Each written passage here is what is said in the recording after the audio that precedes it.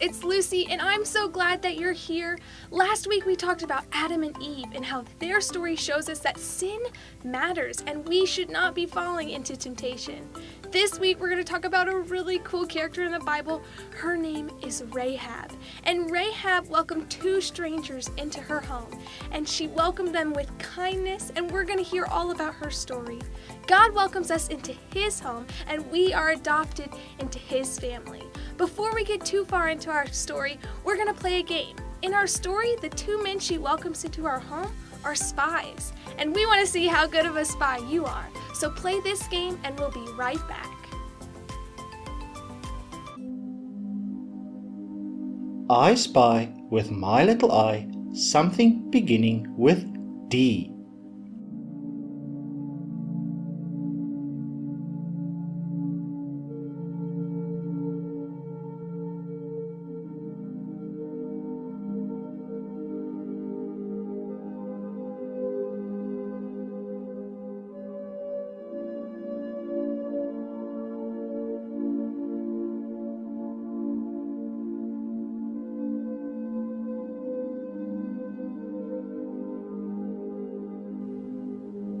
Door, drum, dwarf. I spy with my little eye something beginning with K.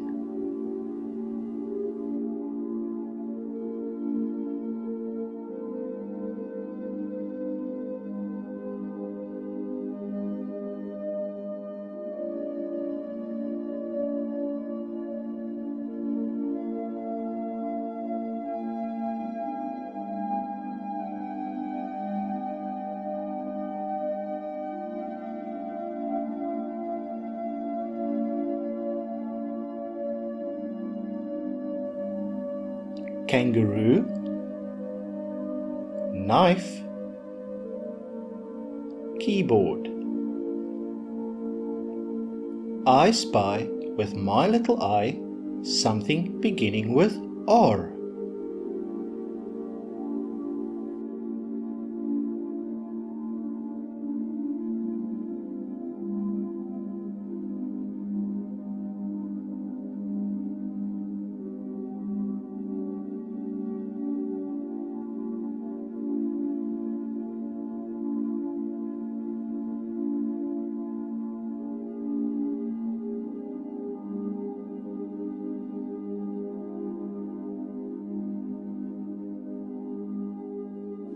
Rocket, rainbow, raft.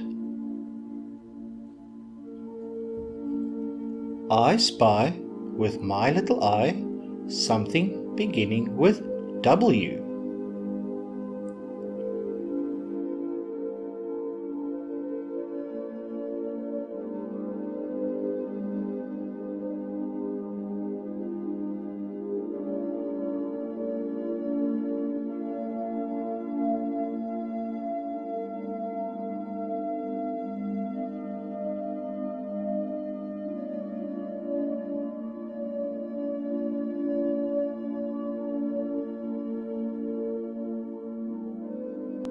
Window,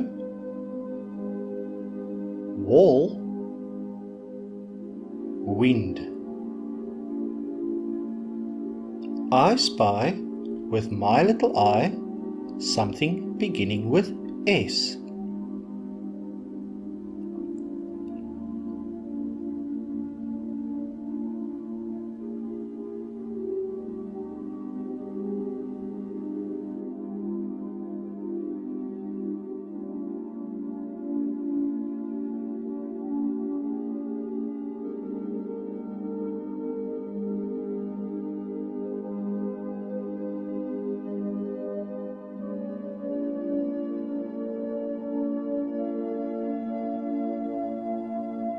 Salt, spoon, shark.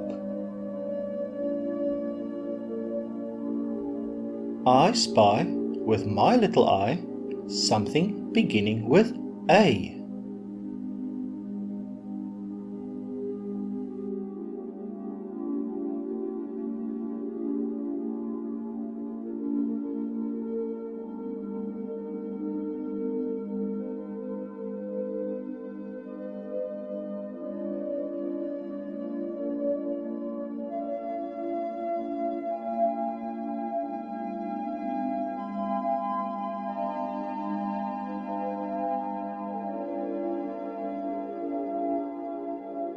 anchor, angel, apple.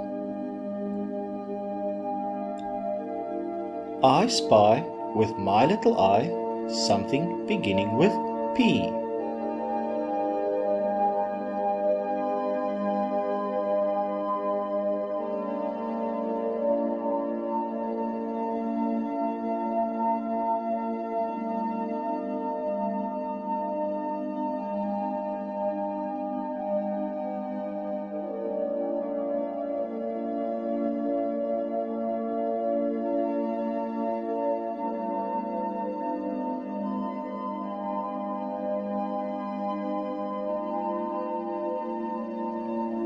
Pumpkin, pig, pizza. I spy with my little eye something beginning with L.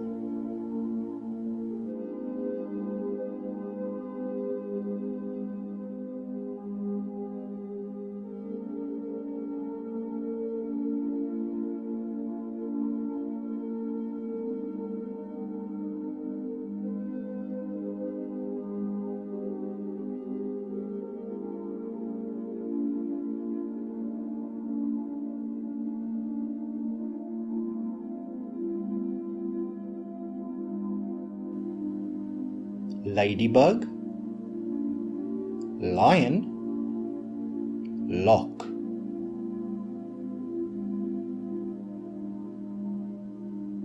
I spy with my little eye something beginning with N.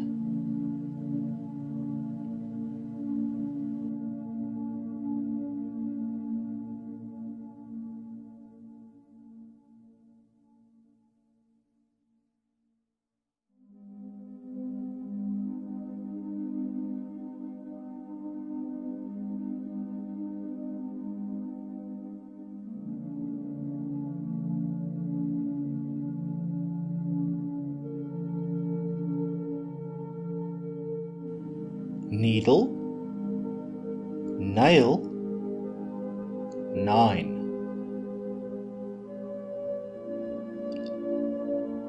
I spy with my little eye something beginning with B.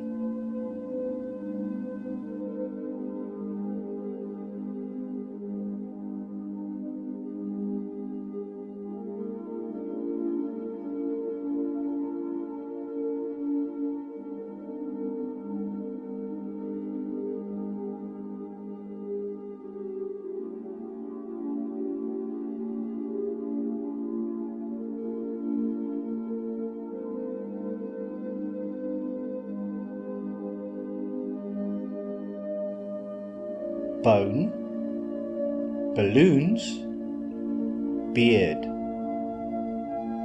How was your game? Did you get a lot of the answers correct? I bet you did because you guys are so smart. Now that we've played our game, we're going to head into worship. So go ahead and stand on up and get ready to give praise to God. He loves to hear your voice, so stand up and we'll be right back.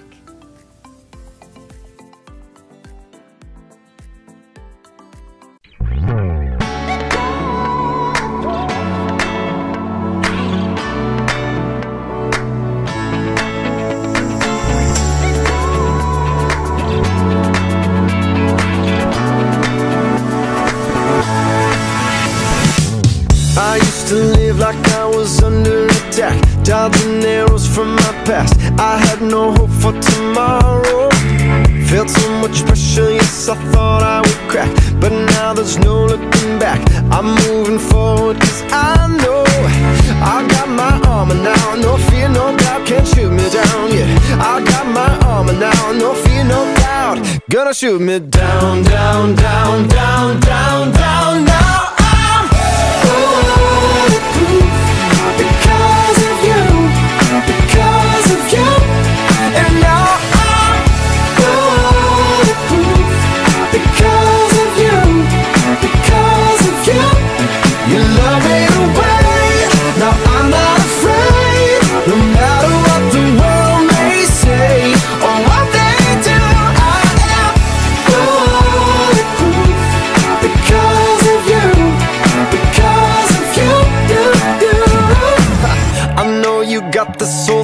under control. My soul is untouchable because you've already won me. My victory is not in this flesh and bone, it's in the cross, and I know nobody's taking it from me. I got my armor now, no fear, no doubt, can't shoot me down, yeah. I got my armor now, no fear, no doubt, gonna shoot me down, down, down, down, down, down. Now I'm bulletproof because of you, because of you. And now I'm bulletproof because of you, because of you. You love me away. Now I'm not afraid, no matter what the world may say or what they do. I am bulletproof because of you, because of you, you, you. And I don't have to fear no more, worry no more. I don't have to fear no more, worry no more. And I don't have to fear no more, worry no more. I don't have to fear no more, worry no more. Bulletproof because of you, because of you. And now I'm bulletproof because of you, because of you. You love me away. Now I'm not afraid, no matter what the world may say or what they do. I am bulletproof because of you, because of you, you, you.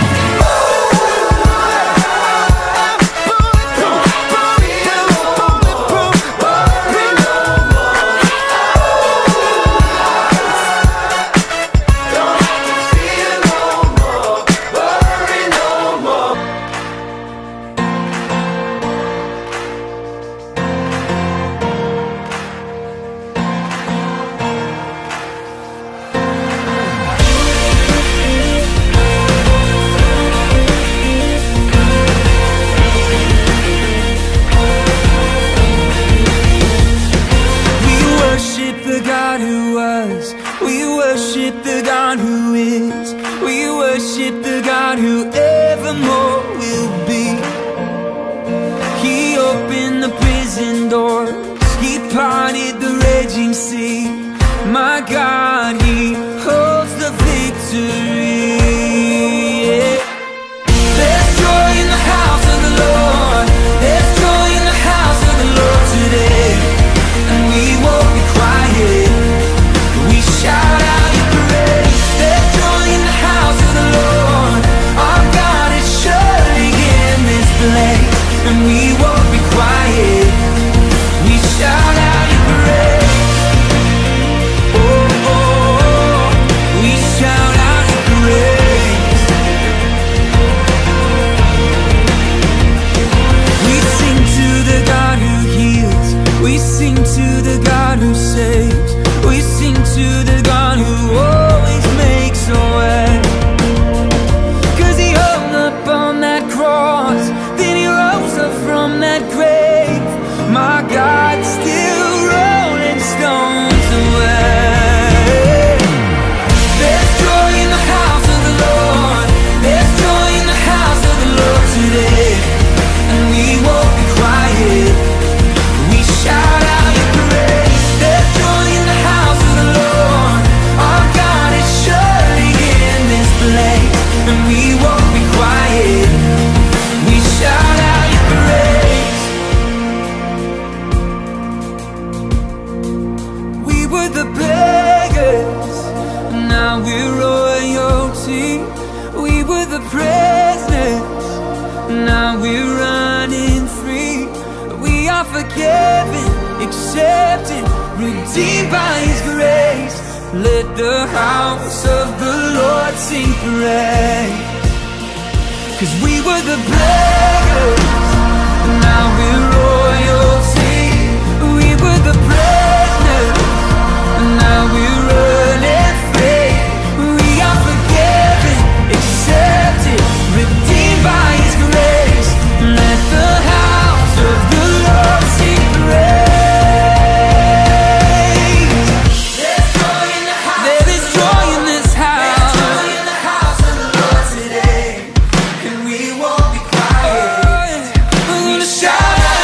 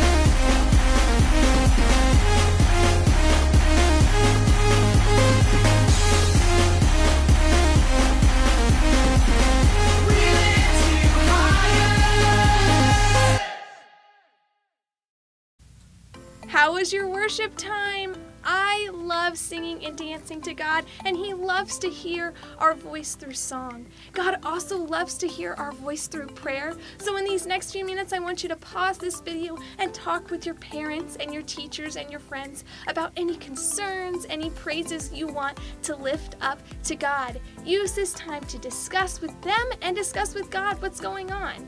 If you've been baptized, you can also use this time to take communion. Your parents or your teachers should have the supplies you need to do that. So go ahead and pause this video and then come right back here.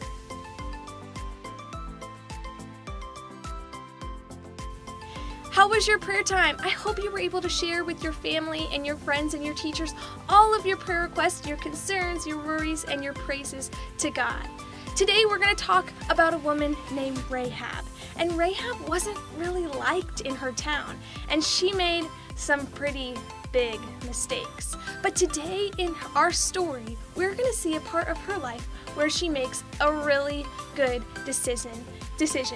She welcomes people into her home, and because of that, God welcomes her into His big story. So watch this video and then we'll talk afterwards.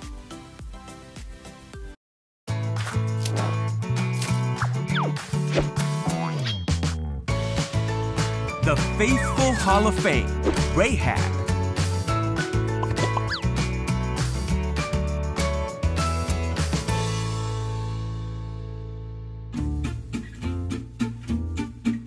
This is Rahab. Hi. Rahab lived in the town of Jericho in the Promised Land. Rahab was not an Israelite, and she made bad choices. But God had a plan for Rahab, even though she was a sinner. All right. Now God told His people, the Israelites, Hey, that's us. to go into the Promised Land. So Joshua sent 2 spies to search the land around the city of Jericho.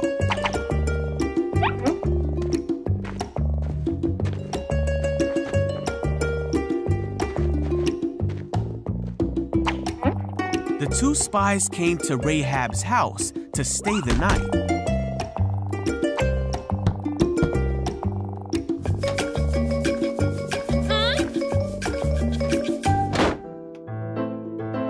But the king of Jericho heard that there were spies in his city, so he sent orders for Rahab to bring them out.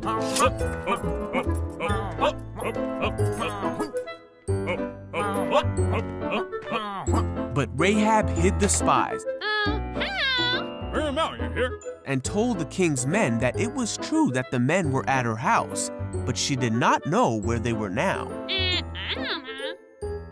But She told the king's men to go quickly to find the spies, because they could not have gone far. oh no. Oh, right. So the king's men rushed out to the city in pursuit of the Israelite spies. All the while, the Israelites hid on Rahab's roof. So Rahab went to them and said, I know the Lord has given you this land. We have heard of the great acts that God has done for you. Your God is the God of all the heavens and the earth. So please swear to me that you will be kind to my family. The spies agreed to this, and Rahab helped them escape from the city. Before they left, they told Rahab to tie a scarlet rope to the window. Yeah. Wow. Oops. This rope would serve as a mark for Rahab's house and would remind the Israelites of their promise to her. Thank you. Oh, thank you. And so the spies were on their way. For 3 days, they hid from the king's men who were looking for them.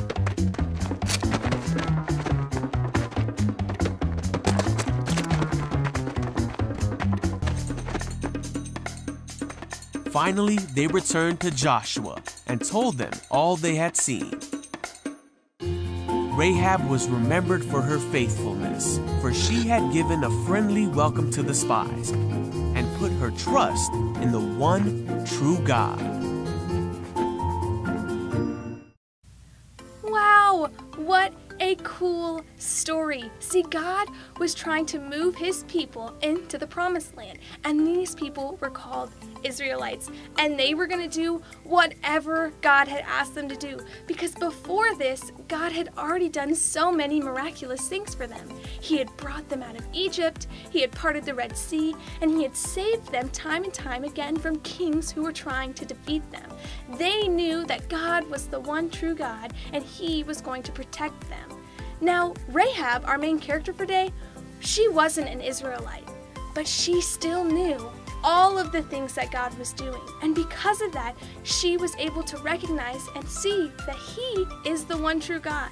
And so when the spies come into her home, she grants them kindness and love, and she protects them because she knows the power of the God that they serve. And because of her kindness to them, they repay her back with the same kindness, and they protect her. She is able to welcome them into her home, and so she is then welcomed into God's story and to God's promise to his people to save them. Let's take a look at our memory verse for today, and we'll talk more. Our memory verse for today comes from Ephesians 2, verse 19. It says, "Consequently, you are no longer foreigners and strangers, but fellow citizens with God's people, and also members of his household." Guys, Rahab went from being a stranger to the Israelites to being a fellow citizen with them. See, Rahab wasn't going to be saved, but because of her kindness and her love, she is saved. And because Rahab is saved, she marries a man named Salmon, and they have a son named Boaz. And Boaz marries a really cool girl in the Bible named Ruth, and they have a son named Obed.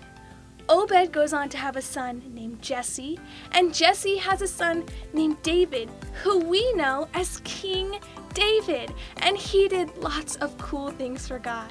King David had a son named Solomon, and Solomon had a son named Rehoboam, and the list goes on until we reach a man named Jacob, who has a son named Joseph, who marries a woman named Mary, and they have a baby boy named Jesus.